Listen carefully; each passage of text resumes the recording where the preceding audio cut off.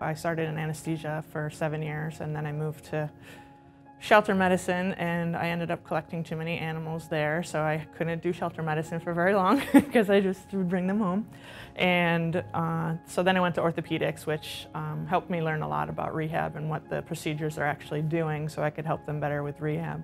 And one of the residents at the time was interested in forming a rehab service here at the vet school, and so she and I kind of started it off from the ground floor, and it's just kind of grown into this giant service of integrative medicine.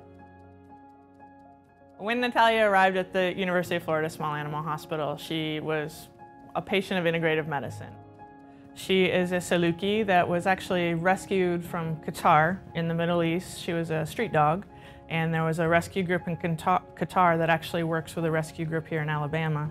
They contacted a friend of mine that works here at the University of Florida who's very involved in Saluki rescue, and they ended up bringing Natalia down here, and we did radiographs and found out that she actually had a broken elbow and she has a bunch of shrapnel in her.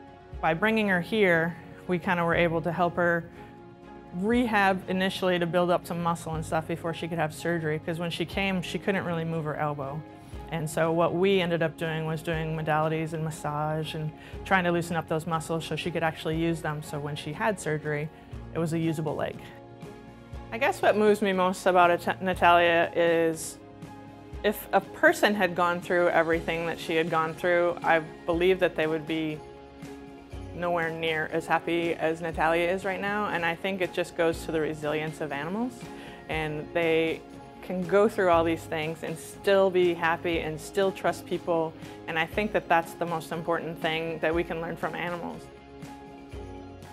We're all working together to create a better life for animals everywhere.